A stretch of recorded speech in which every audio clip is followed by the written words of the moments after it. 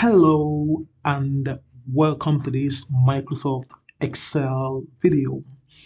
In the previous tutorial, I demonstrated how we can use the amazing group by function in Excel to calculate the sum, average, and percentage of total sales by products and payment type. And of course, we also considered how we can use the amazing conditional formatting to dynamically format our data. In this follow-up video, I'm going to show you how we can filter our group by formula so that we can specify the filter array input values. So let's get started. We're going to maintain the same data set used in the previous video, and I'm going to come to cell J2 to execute the formula. I'm going to type in equals and then call the group by function.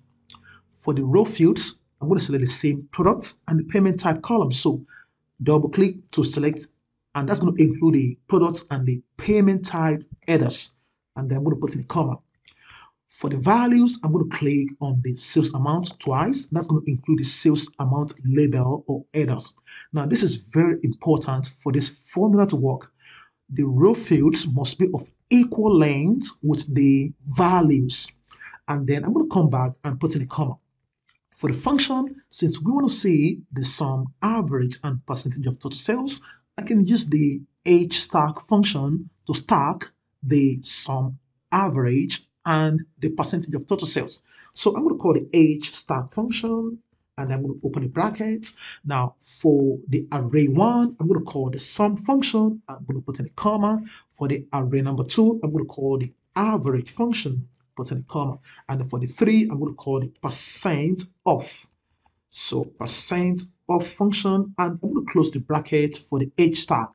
Now, by the way, I'm going to continue in the formula bar in order for you to understand this code. So Ctrl+Shift+U to expand the formula bar. I'm going to come after the opening bracket, Alt-Enter, and that's going to move the formula to the next line, which is cool. I'm going to come after this comma here, and then Alt-Enter. And again, after this comma, Alt-Enter. So I want to continue here. I'm going to put in a comma. The next argument is the field headers. Now, for the field headers, I'm just going to select 3, yes, and show. So press the tab key. I'm going to put in a comma. For the total depth, I just want to show the grand totals. I'm going to select 1 and put in a comma. For the sort order, I'm going to skip that. And then for the filter array, now I'm going to close the bracket for now and deploy by pressing enter on the keyboard. Now we have the sum, average, and percentage of sales by product and payment type.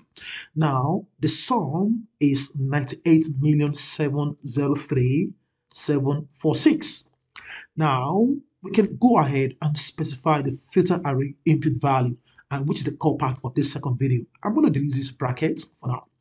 So for the filter array, this is exactly the include argument of the filter function. We can do the same thing. So we will actually filter the sales amount to see all the transaction or the sales that are between 50,000 and 100,000.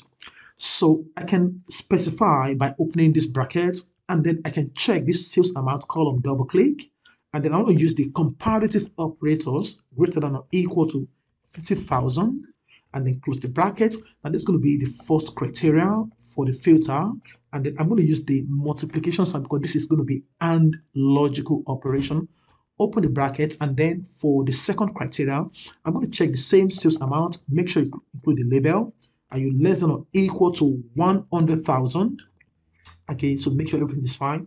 I'm going to close the bracket for the second criteria, and then close the bracket for the group by, and go ahead and commit this formula. So Control Enter.